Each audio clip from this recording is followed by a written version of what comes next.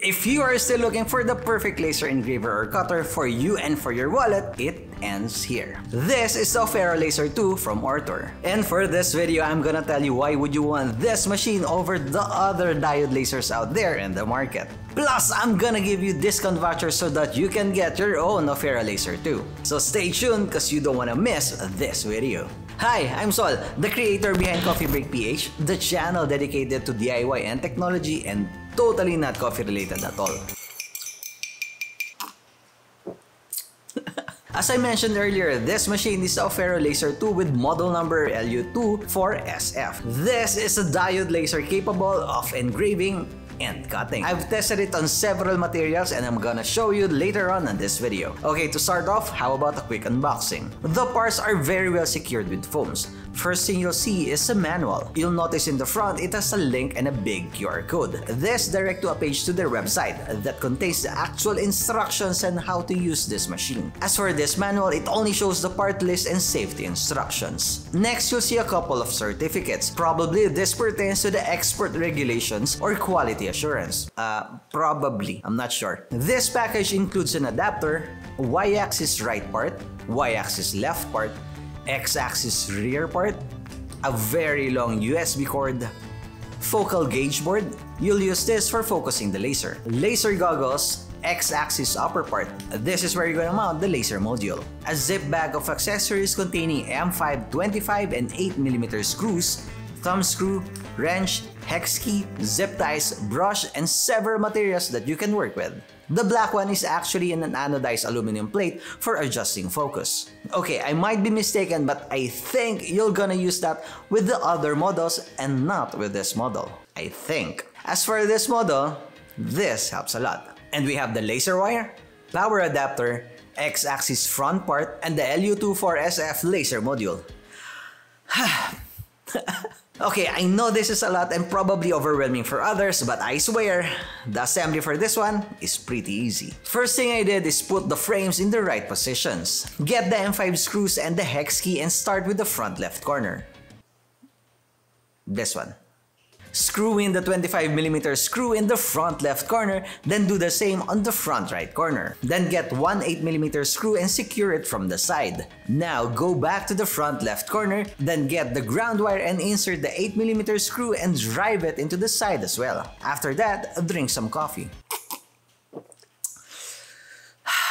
Next thing, secure the back part. Same thing, drive in the two 25mm screws first, then the 8mm screws for the sides. Before attaching the upper part of the X-axis gantry, pull both Y-axis mounting plates all the way to one side to make sure they are all properly aligned. Then just line up the holes to the corresponding screws and put washers on them.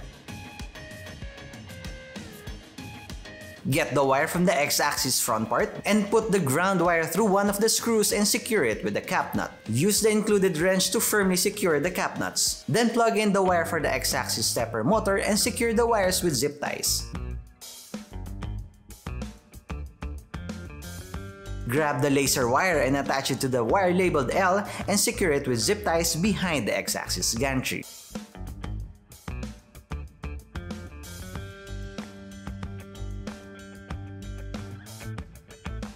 After that, flip the entire machine upside down. Secure the black wrapped wires from the front module into the frame using zip ties.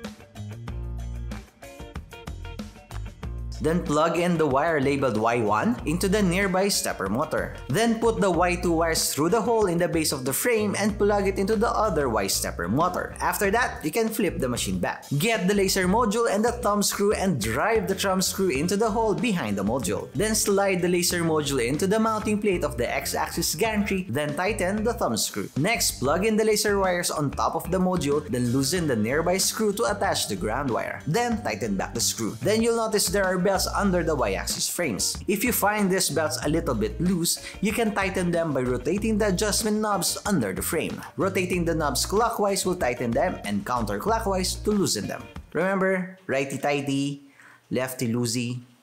No?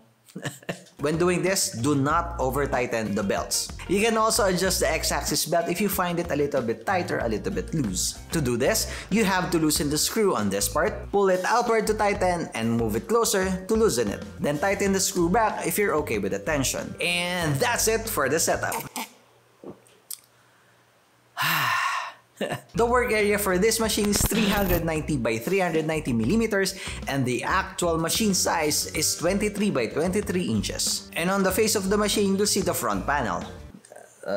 This one. First port is for the power adapter. Second one is the USB port. So you're gonna plug this directly to your PC or your Mac. The third one is labeled as offline controller. It's like an LCD display that you can see the status and the details of the machine, but I'm not sure if you can control it from that one. Unfortunately, that is not included in the package and you have to purchase it separately. After the offline controller port, you'll see two small buttons. The one on top is the reset button and the one at the bottom is the power button. So if you're ready to engrave, head over to your PC or Mac and download the software that you're gonna need to communicate with this machine. These are the softwares you're gonna need to communicate with the machines: the Laser Gerbil and the Laser Burn. But take note, Laser Gerbil is only available for PC. For PC and Mac, you can use Lightburn, but for Lightburn, it only gives you 30-day trial period. After that, you have to purchase the software. In my case, I use Laser Gerbil. Now it's time to calibrate the height of your laser module. Look for your focal gauge board and remove the protective sheet. Well, I think you don't need it. To calibrate, put the focal gauge board on top of your workpiece, then lower your laser module until it's already touching the acrylic sheet. Tighten the thumb screw and you're ready to go. Okay, maybe by now you're wondering how to operate this machine. So plug in the power cable and the USB cable, turn on the machine by pressing the power button for a few seconds. Open Light Gerbil program in your PC. You might be using Lightburn and my instructions might not be that identical. Just look for the corresponding features and you're ready to go. Choose the correct COM port. Choose the file or design that you want by clicking the Open File button. Load your design and supply the necessary settings. If you're interested in the settings that I use, leave a comment down below and then I will share it on my TikTok account. Here. Click the Unlock button below. After that, you will be able to control your machine. Click the Frame button below to see the engraving area. Then move your material as needed. Once done, click the Play button on top to start the process. Okay, so this red protective attachment thing located at the bottom of your laser module really helps protecting your eyes. Just make sure that the opening is facing away from you. This one. Then even with that, and you think that the laser is still too bright for your eyes, just put on your protective goggles. Oh yeah. Okay, so this is the result of my engraving. This one. So this material is pine wood and I think the logo came out great. Yeah, it's a little bit dark. A little. Okay, it's too dark. The laser is too strong. I have to tone it down. But hey, this is the first engraving. Not bad. Included in the package are some test materials that you can work on. Like this one. So I engraved my logo. Look, after adjusting the strength of my laser, it came out really, really good. Right? Then here, I engrave ORTUR's logo as well. See? Very nice. Huh? I like it. There's a brush included in the package. So you're gonna use this to dust away, to brush away the debris. And I'm thinking, I think this will look better with the logo. And it did. Nice, huh? Engrave anything that you see. And you'll have also this black acrylic, and I engraved ORTUR's logo here as well. You see it? Yeah, baby. ORTUR. Then I tried engraving and cutting, and this is the result. See it? Very nice.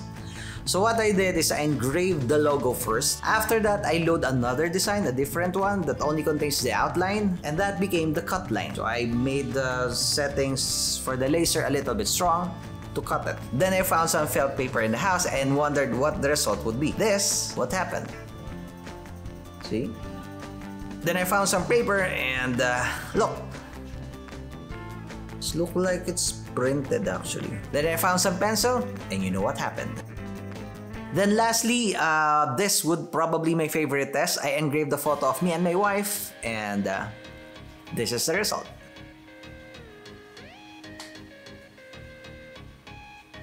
Probably there's still room for improvement, but for the first try, not bad. Okay, since you have reached this part of the video, go to the description box and look at the last few lines of the description box. Those are the active discount codes that you can use so that you can buy your own Aufero Laser 2. Okay, so what are my thoughts with this machine?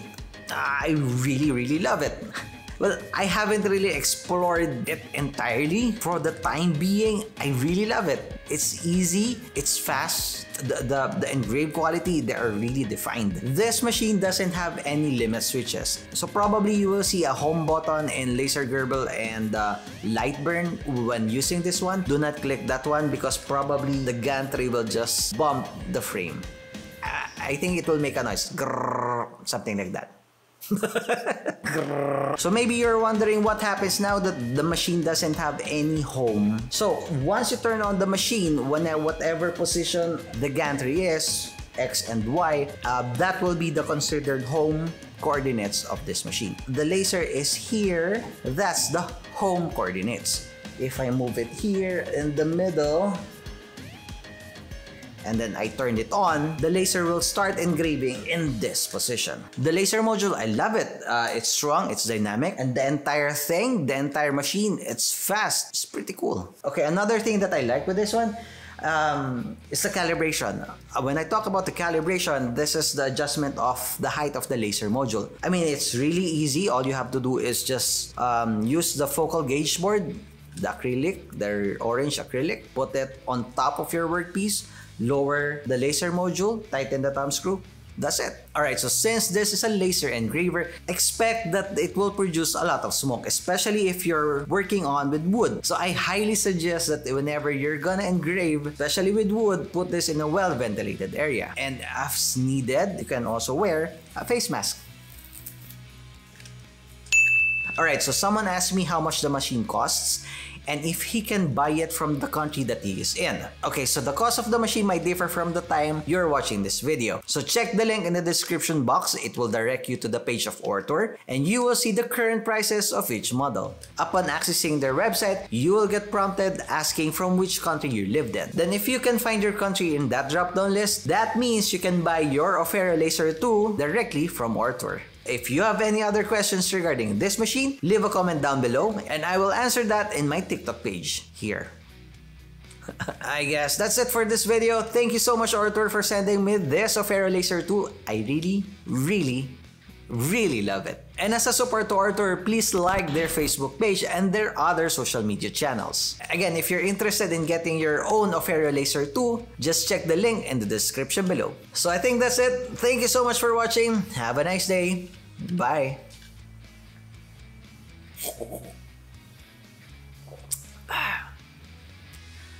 ORTUR, thank you so much.